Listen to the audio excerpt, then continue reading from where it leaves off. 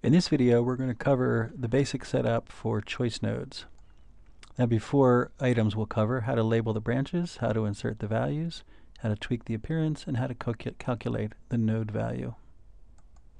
First thing I'll do is give the node a label by editing text. We'll call this node 1.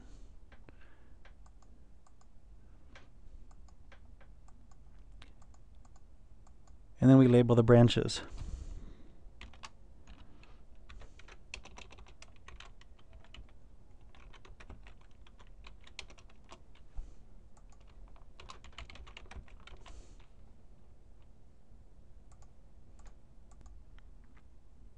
Next, I'll put a value in for choice A.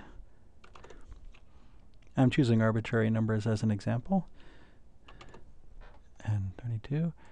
And I will take both of those and center them.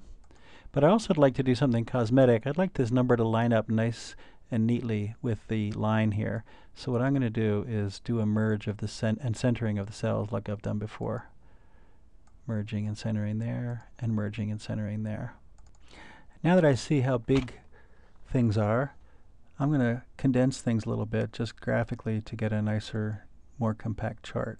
So I make these columns a little smaller, and I'll do the same for these two.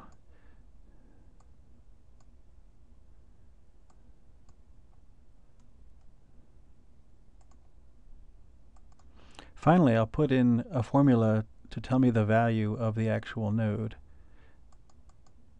I'll stick it here for now, and it will say equals if the value of the top branch is larger than the value of the lower branch, then the value of the node is the value of the top branch, comma, otherwise it's the value of the lower branch. Parenthesis closes the formula.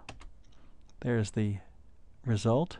And again, I'm going to do a little cosmetic tweaking. I'll join these with a merge and center and set the alignment up like that so that the number appears near the node. The value of the top branch, the value of the bottom branch, and the calculated value of the choice node.